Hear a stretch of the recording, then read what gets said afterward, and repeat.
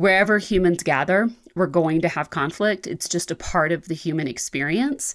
Most of us have been kind of conditioned to avoid it or to be nervous about it or to think conflict is a bad thing. And I think the more we just normalize that conflict is normal and that we need a process to navigate it so that people come through that conflict with relationships intact and with the ability to work productively and collaboratively and creatively together, the more we just kind of support this, reality that conflict is a normal part of the human experience. Just what isn't a part of the normal human experience is inherently or instinctively knowing how to navigate it well. Good morning, HR. I'm Mike Coffey, president of Imperative, premium background checks with fast and friendly service. And this is the podcast where I talk to business leaders about bringing people together to create value for shareholders, customers, and the community. Please follow, rate, and review Good Morning HR wherever you get your podcasts. You can also find us on Facebook, Instagram, YouTube, or at goodmorninghr.com. In last week's HR News episode, Holly Novak and I spent a lot of time discussing workplace conflicts. Resolving conflict is one of the key skills every people leader should have, but many seem to lack. Is the ability to mediate between parties a personality trait that either you have or you don't have, or is it a skill that can be taught to people leaders and perhaps even frontline employees?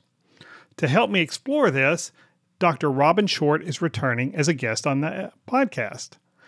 Robyn is an organization systems design consultant, peace building trainer, and mediator with expertise in restorative practices and transformative mediation models.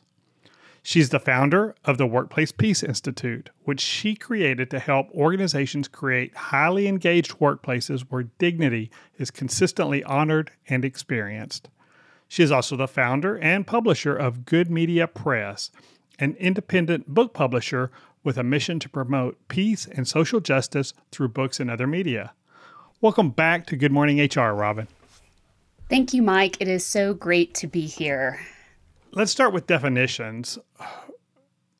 What is mediation, and is there a special definition of it inside the workplace? Is it different than what we hear about when you're involved in litigation or other things? Well, I don't think that the process is different. Mediation is a dialogue process that brings in a third party neutral to support individuals in coming to a resolution to, a disagreement that they're experiencing. The mediation that I do really specifically is focusing on disputes and conflicts that are personality related when two or more people are struggling to get along in the workplace, and that's actually causing disruption in the organization. So I typically do non-litigated mediation. And I think that that's kind of important to take note of because litigated mediation is usually parties are splitting up and they're coming to some form of an agreement about what that split up looks like.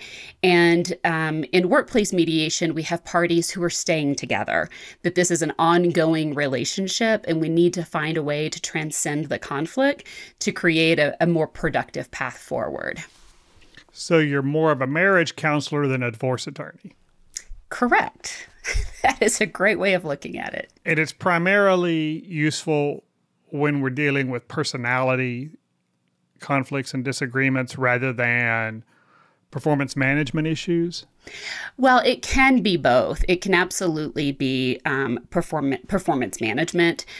I would say, though, that so when I'm brought in to do mediation, there are more parties involved. So a performance management issue could be impacting other parties and conflict is surfacing as it relates to that. But I'm thinking about mediation as a skill. So you have like mediation skills and you have mediation process. Mediation as a skill, I think those skills can absolutely be implemented and can be really crucial in performance management conversations. Okay, so yeah, and I mean, if we're going to play the Good Morning HR drinking game, everybody can take a drink, because I'm about to beat my dead horse about how we hire managers. We promote people into management roles without giving them the skills to do it. And, they were a great accountant, so that means they'll be a great manager, and that's usually not the case without training and guidance and coaching. But what you're saying is that ability to mediate between parties, or to even have a productive conversation with an employee who maybe isn't performing at the right level, is something that where mediation could come into play as well. That same skill set. Mediation, when people go through mediation training, they learn a lot about self-awareness, biases that they're bringing into conversations, conflict styles, how to have difficult conversations, how to cultivate psychological safety in a conversation when people need to have hard conversations that kind of defy the norms of the way we're just conditioned to communicating with one another in the workplace. All of these are really critical skills. We also, in mediation training, are learning how to get at the underlying root of a conflict, kind of separating what we are sort of positionally arguing about and what people's underlying interests are. I think really at its core, mediation as a skill is helping people cultivate what I think of as being more human humans, really learning the proficiencies of human behavior and how to navigate difficult human behaviors and why those human behaviors are showing up. All of these are critical management skills, and very few people, much less leaders, have actually gone through any formal training to learn those very specific skills. I think based off of a person's upbringing and social conditioning and personality, some people may just inherently be better at these things than others. I think we tend to call those people natural born leaders. But they're skills that managers really need to have. Mediators have gone through that training, and it's part of what makes the mediation process what I think of as just kind of magical, because people are able to have the experience of really being seen, really being heard, and having a person drive the conversation or facilitate the conversation in such a way that they come to a better, deeper understanding of themselves and a deeper understanding of the conflict itself. And so, yes, I think all of these are really important leadership skills that will support managers when they're having performance-related conversations and when they're having difficult conversations, but also when they're just having relationship-building conversations. It'll support them in being more effective in leading team meetings and facilitating problem-solving meetings. And when managers are trained in mediation skills, I think they actually can cultivate a work environment where people experience less disruptive conflict. So give me some examples of workplace situations where mediation would be the appropriate response versus some other form of corrective action. Sure. So let me talk first about kind of internal mediation, and then bringing in an outside party to do the mediation. Okay.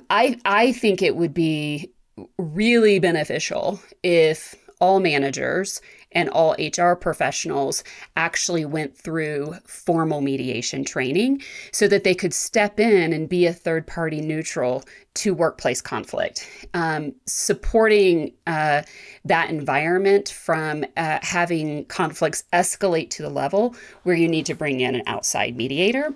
So these would be like peer-to-peer mediation, when you have someone on hand that can be called in and say, I'm having a conflict here. Can you support us in navigating this conflict? I think you can also have peer-to-peer mediation supporting difficult processes like strategic planning and budget development, when you have a lot of people who have various interests and you're trying to bring all of these interests together into some kind of cohesive plan. And then you have some conflicts that have escalated to the point where you do need to bring in a third party neutral because you need the process itself to be confidential, where a conflict has escalated to the point where people don't feel psychologically safe coming to HR because they don't want the conflict itself to kind of get embedded into their personnel file and to impact their employment status in any way. And so bringing in a third party neutral to support them in that process keeps everything that is said in mediation confidential. And then the only thing that's brought back to HR or to the team, lead would be the final agreement that is the result of the mediation itself. So I've been brought in for, it's really interesting. Usually people call me to come in and mediate when a conflict has gotten so escalated that the company is contemplating terminating someone, but they really don't want to terminate anyone because all of the individuals involved are really crucial to the business, but it's just become unsustainable, the conflict.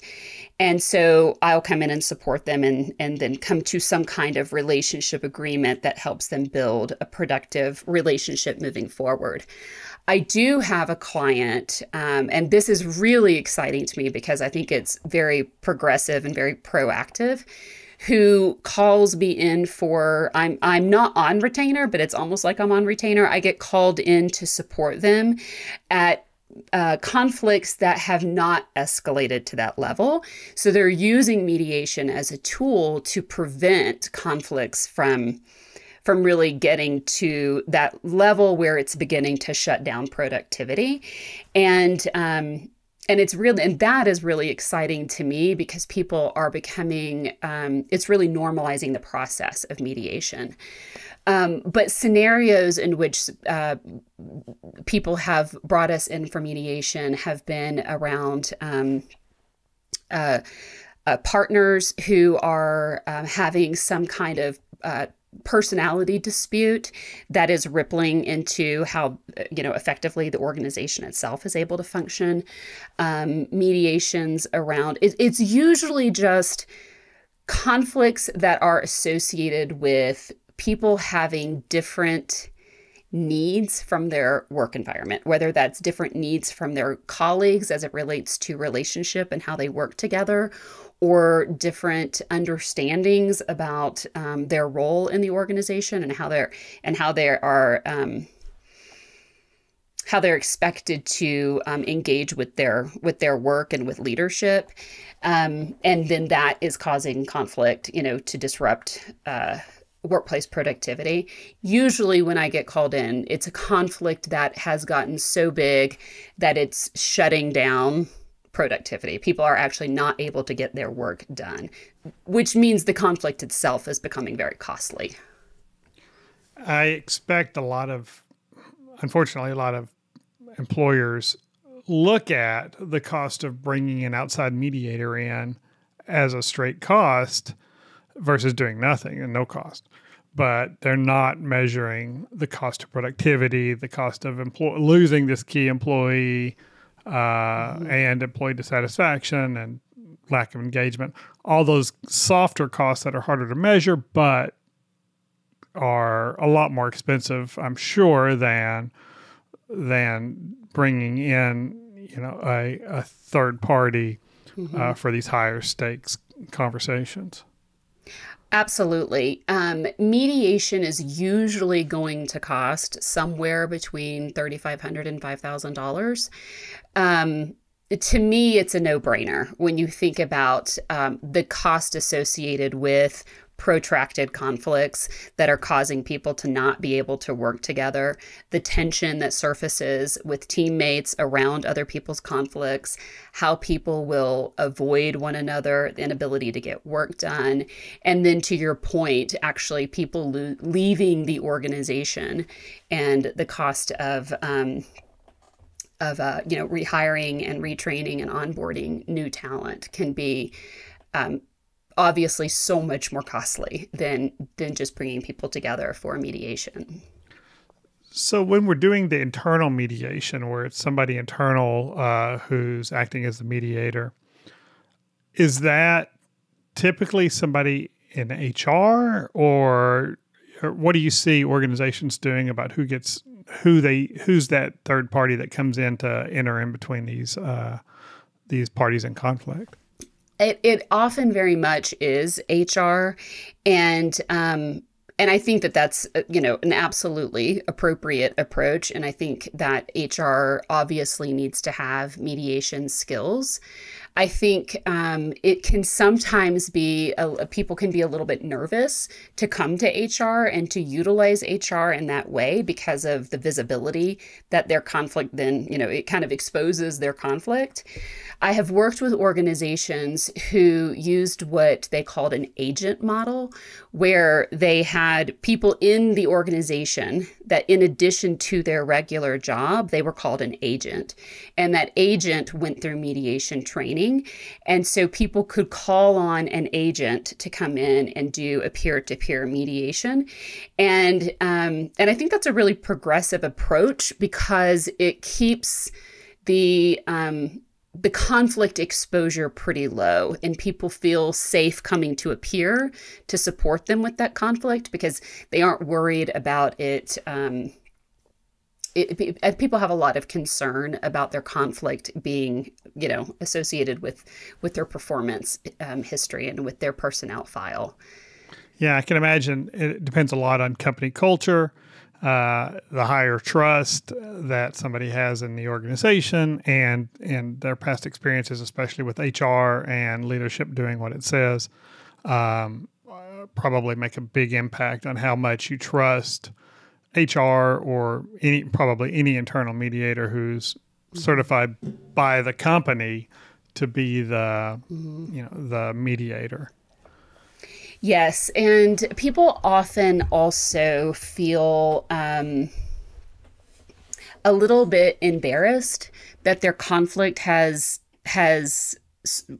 risen to the level that a mediator needs to come in to the organization.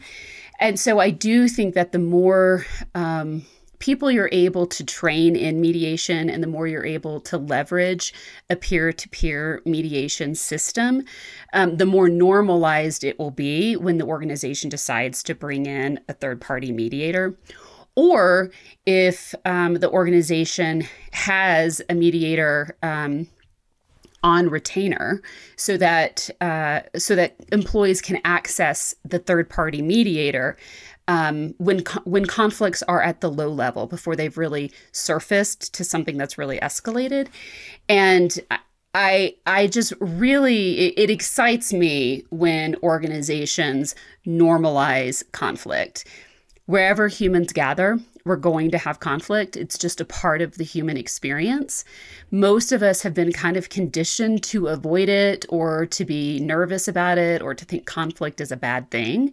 And I think the more we just normalize that conflict is normal and that we need a process to navigate it so that people come through that conflict with relationships intact and with the ability to work productively and collaboratively and creatively together, the more we just kind of support this, reality that conflict is a normal part of the human experience. Just what isn't a part of the normal human experience is inherently or instinctively knowing how to navigate it well.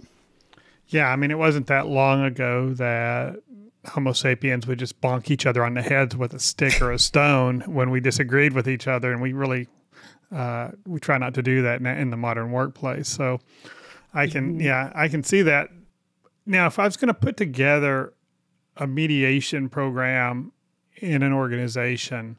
You mentioned confidentiality, and I want to circle back to that, but what are the other key aspects to make that a process that people trust? What else needs to be in a mediation program for the employees to really be willing to engage in it? People need to understand the value of the process itself. I think they also need to understand that it is simply process, that the mediator's role is to hold the process, and that it is a fully self-empowered process. So the mediator is not an arbitrator. The mediator doesn't come in and direct the outcome. There's no judgment. There's no blaming or shaming. It's a framework that allows people to come together and really own their resolution. And when people who are experiencing conflict come together and co-create an agreement around what their relationship and their future will look like, co-create the ground rules or the guardrails for what that relationship will look like, that agreement is far more sustainable than agreements that are placed on a person. So mediation, the mediator should not have any skin in the game, meaning if the parties don't come to resolution, they don't come to resolution. If they come to resolution, they come to resolution. It's not the mediator's role to really have any concern around if that happens. The whole job of the mediator is to hold a process so that it can happen, and that the people who are involved are fully responsible for the creation of that agreement. Now, of course, as a mediator, we believe in the process and we feel really affirmed and grateful and happy when the parties do come to resolution. But the goal itself isn't that a resolution happens. And so I think it's helpful for people to understand that it may not. It may not get there, and there's no punishment for it not happening. So I think part of getting people to buy into it is this is an opportunity with a potential for a resolution, but sometimes that's not what. Sometimes conflict is surfacing to point us to something else, and mediation can be a pathway to finding that. So that neutrality is really important then, that the employees, for them to participate, that they understand that this mediator is neutral. So that means that the mediator's not going to come back to leadership and say, well, they didn't reach an agreement, but Susie is right. This guy's a jerk. Or these are the facts that that came out, and this is, that were undisputed during the mediation, and he admitted that he said this. None of that's it's not like a workplace investigation where we're going to take action based on whatever the conversations were. That is such a great question. It is not a workplace investigation. So that question leads me to two things. One is the mediator is not going to come back and say, Susie's a jerk. But what the mediator might come back with is there are some fault lines in your organizational system that are cultivating conflict.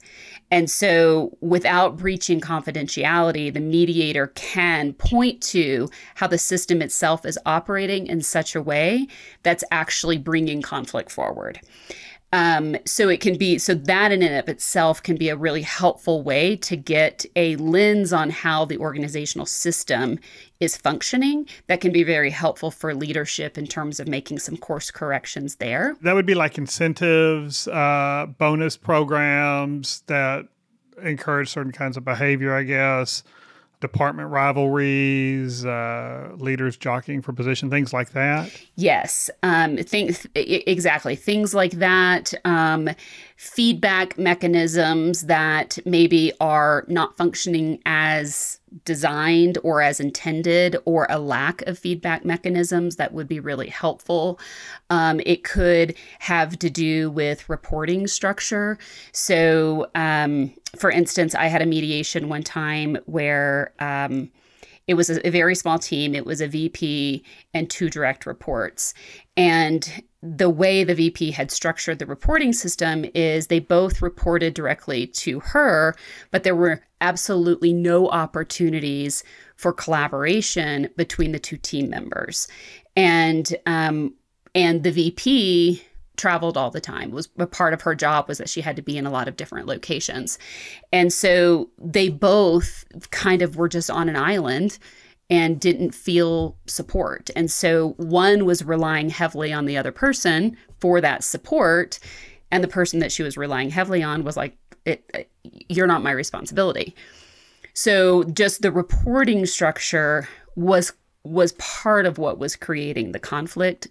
And so that was something that I could feed back to the supervisor was, you have one person who needs a lot of collaboration, and there isn't anyone there for her to get that collaboration from. And so more frequent one-on-ones would be really helpful. Yeah, so sometimes it's a reporting structure. Sometimes it is another mediation that I had.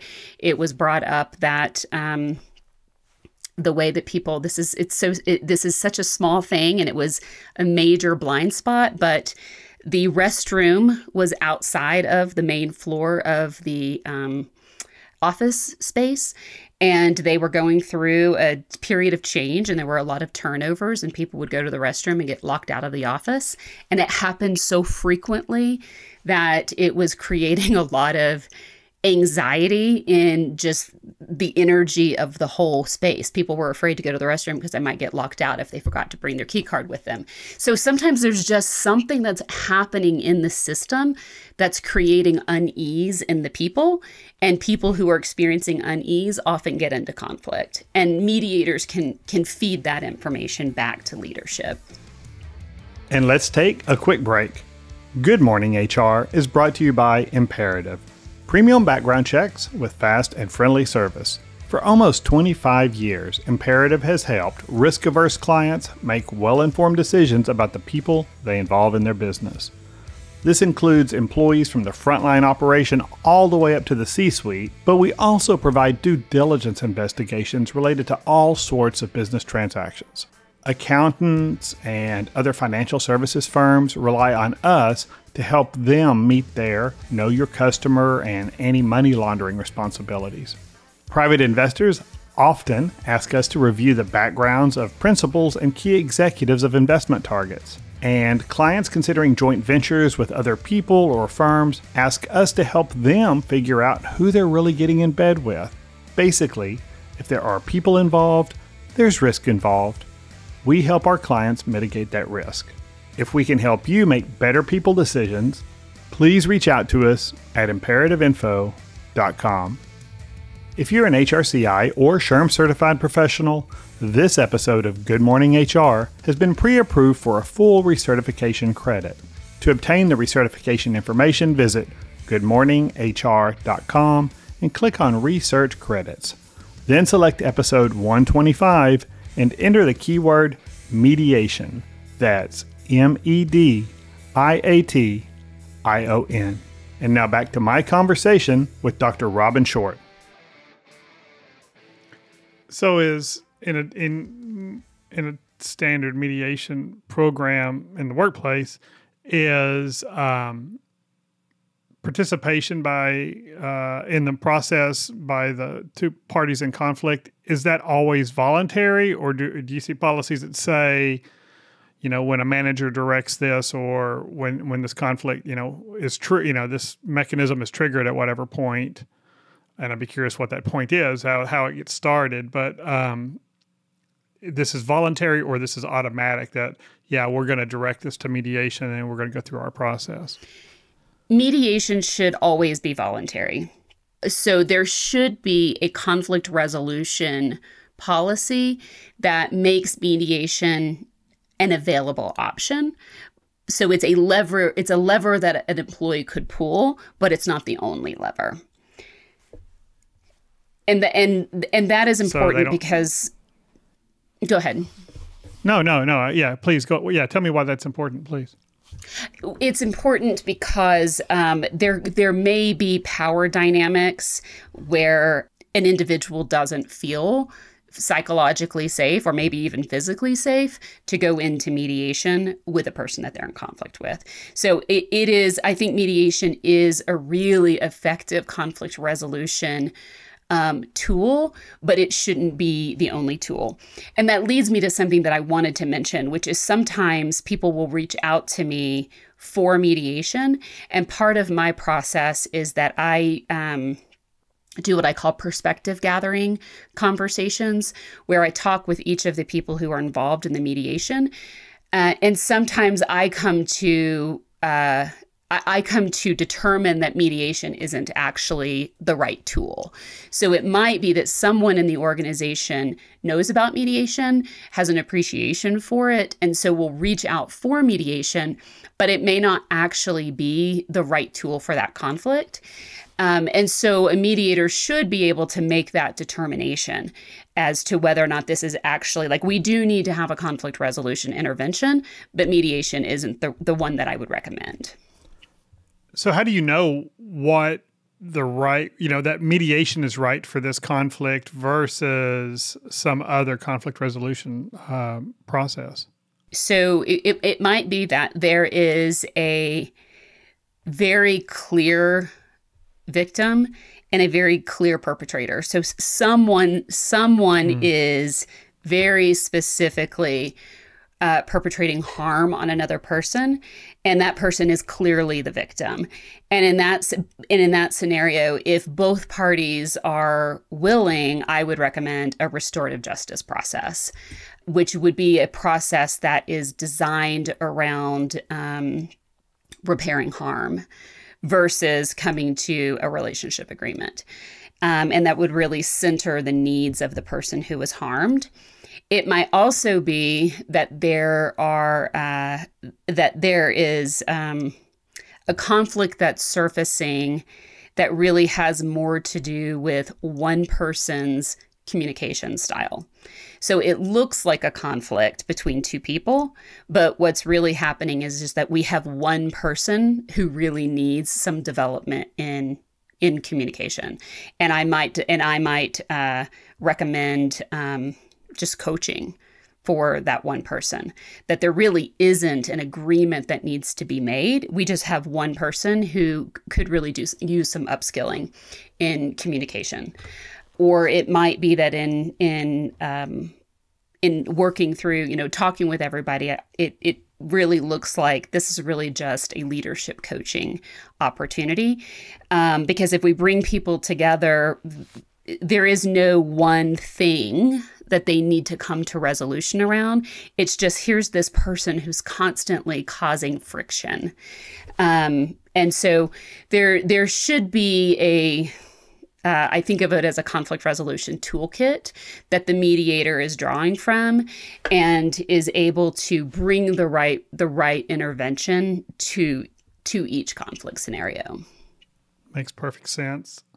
When you let's say there's two people in an organization, maybe in two different departments, who have to work together and they're not getting along, and there's the finger pointing and all of that stuff that we see. What's the mechanism that triggers even the decision that, hey, do we need to have a mediation process in place or initiated in this circumstance? It is usually when the conflict is causing productivity to stop. Like, we are having a hard time actually getting our work done because this conflict is continuously intervening. When people find themselves engaging in the conflict itself and not the thing they've come together to do work with. So I have a client that I'm working with right now their executive team. They have two people on the executive team that are experiencing a lot of interpersonal conflict. They cannot have an executive team meeting and actually get work-related work done because the conflict itself is always at the center. So it is usually mediation is the right thing, the right intervention when it's just interfering with our ability to actually do our jobs, which is shockingly frequent.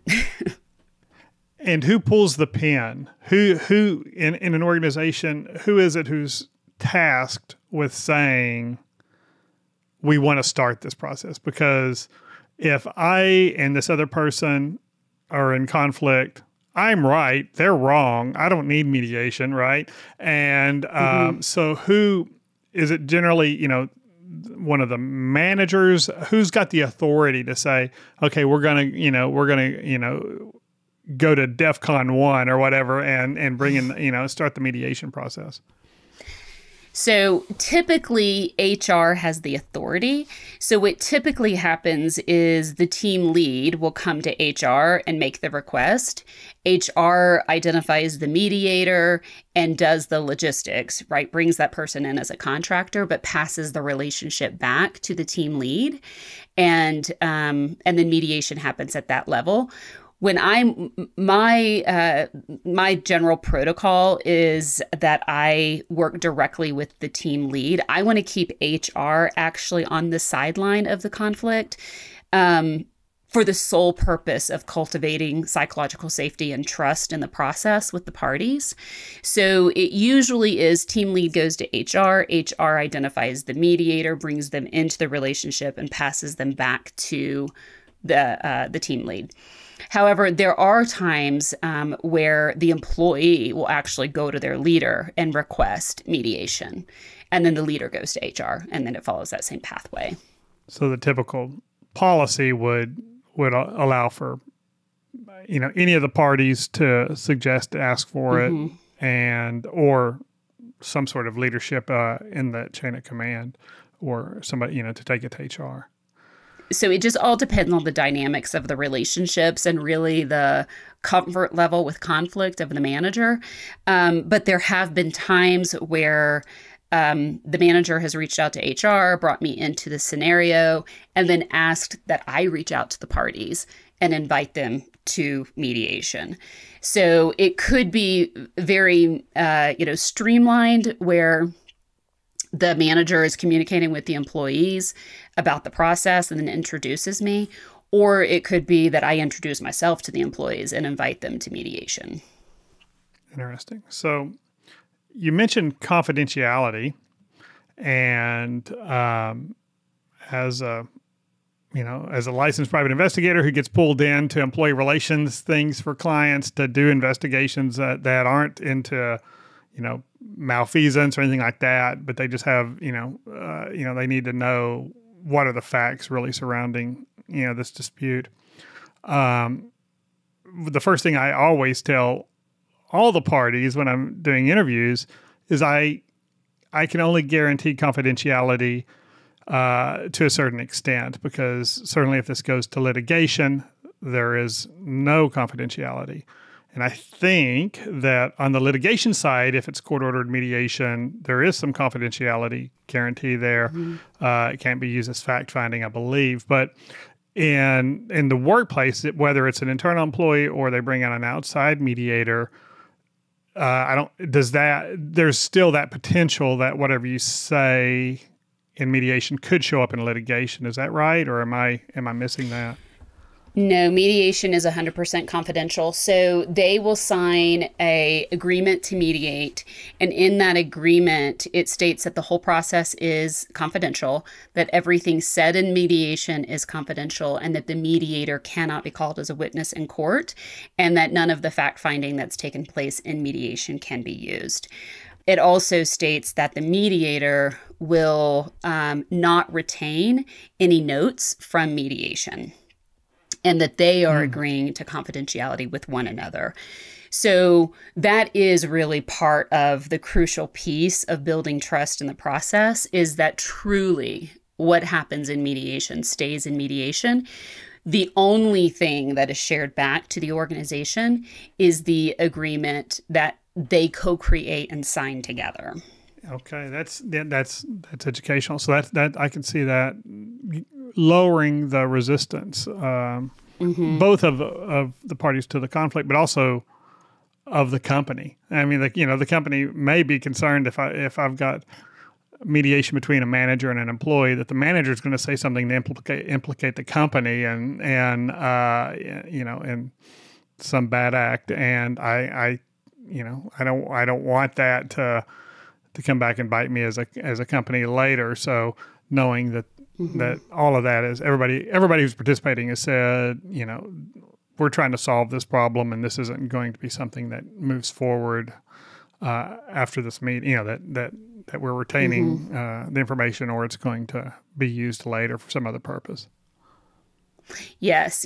And then also part of that agreement is that that they are agreeing to come to this in good faith to actually resolve the conflict. Now, I do need to add the caveat around confidentiality that mediators do have responsibility to report if specific crimes are surfacing. So if there's child abuse that surfaces, knowledge of child abuse that surfaces in mediation, there's a small handful of caveats around confidentiality that we would then have to report back to the police if, something like that were to surface.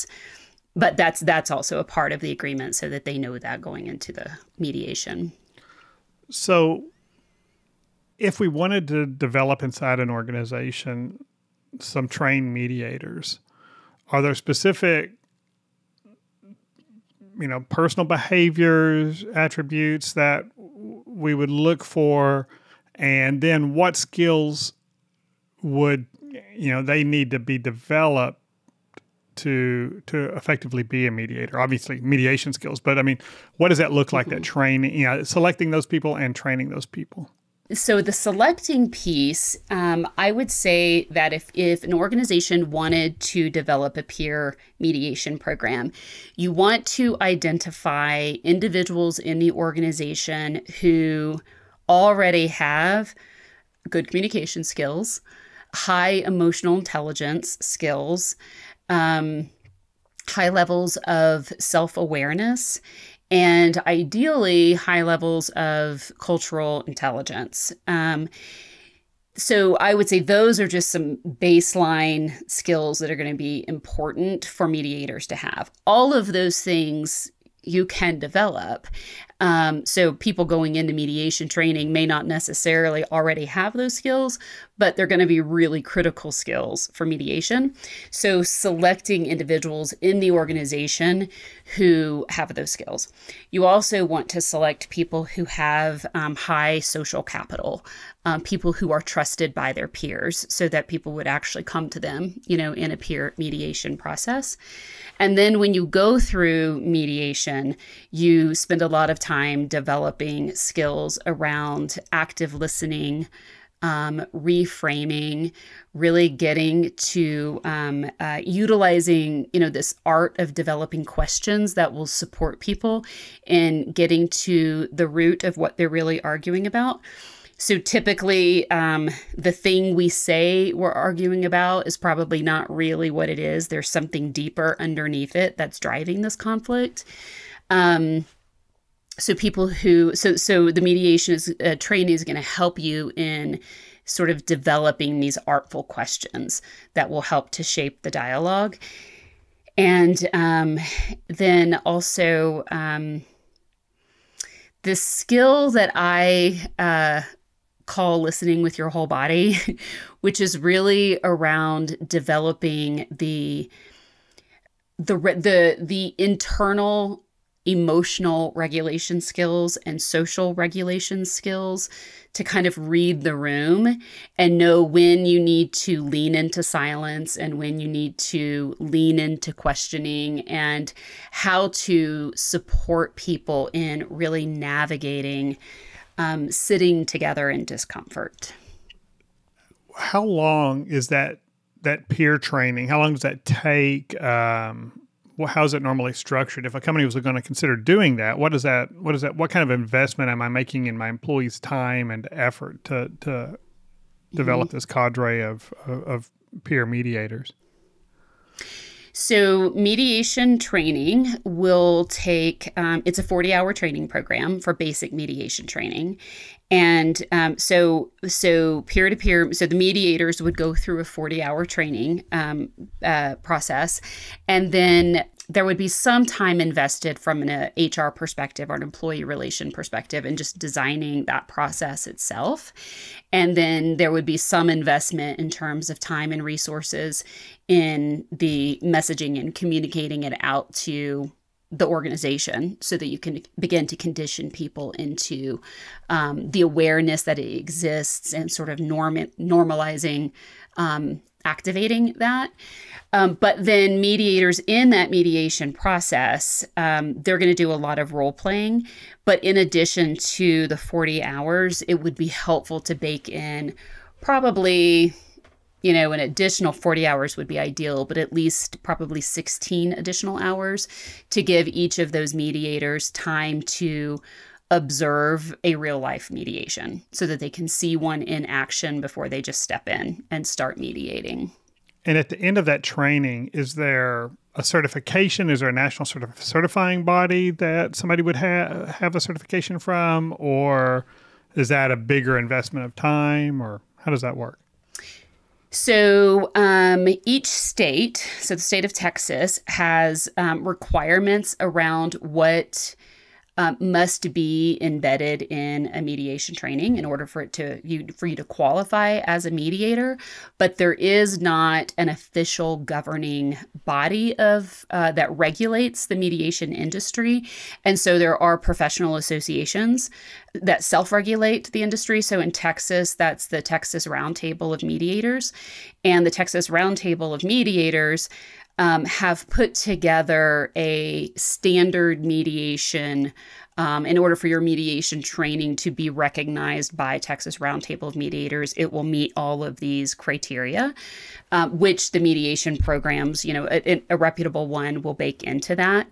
But there isn't an official regulator of the mediation industry. So you want to look for, in Texas, a mediator training that is utilizing the Texas Roundtable, because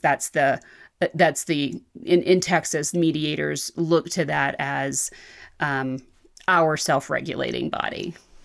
And other states would have a similar kind of organization that's specific to that jurisdiction. Yes. And then usually mediators will, so this would, not really apply to if you're building a peer mediation program, but mediators will usually specialize in a particular industry. So if you were looking for a mediator, a third-party mediator, you might, there's mediators that focus in workplace mediation, people who focus in family mediation, people who focus in civil disputes. So you would want to look for a mediator that's going to have an area of expertise that's related to your industry or the conflict itself. And you definitely want to make sure that whoever you're using, if it's a third party, also has that mediation certification. And I would tell any employer now, knowing this, if I were talking to them and they wanted to do a peer system, make sure, because that certification exists and you want this to be a defensible process down the road and have the trust of your employees, make sure that even your peers do get that certification. So it's not just, oh, well, everybody likes Joe and he's an impartial guy, so let's have him sit in on this meeting and do this, because the structure won't be there to ensure confidentiality. And sometimes we don't really know how trustworthy Joe is until, and what his problem solving skills might be with that conflict. So definitely it sounds like make sure, just like if you're having if you've got some people doing an outside investigator coming in or you're doing internal investigations, you're going to make sure that those people know what they're doing and have experience. One last question. This is my French goodbye because, I say the last question, we'll see where it takes us. But so many of employers have hybrid working environments or completely remote, have you seen unique conflicts coming out of that? And how does mediation work when everybody's remote? So the unique conflicts that I am seeing surface around fully remote work environments is people are struggling to really understand the scope of a conflict because I can only access the narrative you're telling me. And so what I mean by that is in the old days where we all went into a building to do our work, there was a lot of information that you picked up on as you moved around the building. You could understand the dynamics of people's relationships because you were physically present in all the things that were happening outside of us just being in a meeting together. And so what's happening now in these fully remote environments is conflicts are surfacing, but the manager or the HR person or the colleague has a hard time really grasping what is actually happening because we only see each other in Zoom. So I only see you in the meeting and I only have access to that information.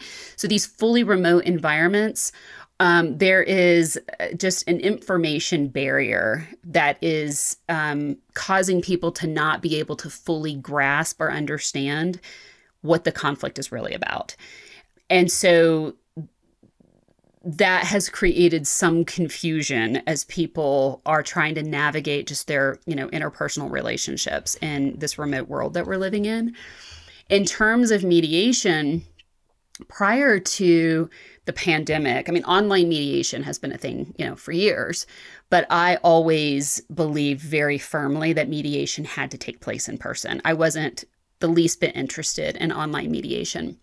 When the pandemic happened, I had several mediations lined up and I had to really quickly go through training to actually upskill myself in knowing how to do online mediation. And I was absolutely shocked by how effective it is. Doing online mediation creates there's a lot of baked in safety that people have because they're in their own home, they're in their own space, and they're able to regulate themselves a little bit better in the mediation process.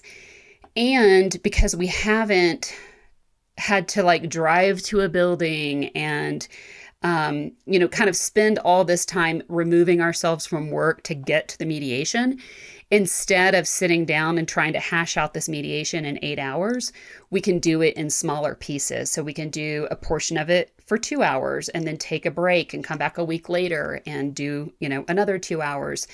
And in between these sessions, I can give people homework assignments, things that they can reflect on and think about. So I have actually found online mediation to be remarkably successful. The only time that I'm intentional about this mediation really needs to happen in person is if there's too many people involved. If there's really more than 8 people involved in the mediation, then I want us to get together in a room, because I actually, as a mediator, have a hard time holding that kind of energy in tiny boxes on a computer. Sure. It starts to lose its effectiveness if you have too many people. But if it's a small group of people, online is, I've just been really delighted by how effective it is. Wow, that's so interesting. And we've gone way over the time you promised me, so I really do appreciate that. I will have all of Dr. Robyn Short's contact information in the show notes and on the goodmorninghr.com website. But thank you, Robyn, for joining me today. I really appreciate it. It was an interesting conversation. Thank you so much for having me. And thank you for listening. You can comment on this episode or search our previous episodes at goodmorninghr.com or on Facebook, Instagram, or YouTube. And don't forget to follow us wherever you get your podcast. Rob Upchurch is our technical producer, and you can reach him at robmakespods.com. And, as always, thank you to Imperative's marketing coordinator, Marianne Hernandez, who keeps the trains running on time. I'm Mike Coffey. Please don't hesitate to reach out if I can be of service to you personally or professionally. I'll see you next week, and until then, be well, do good, and keep your chin up.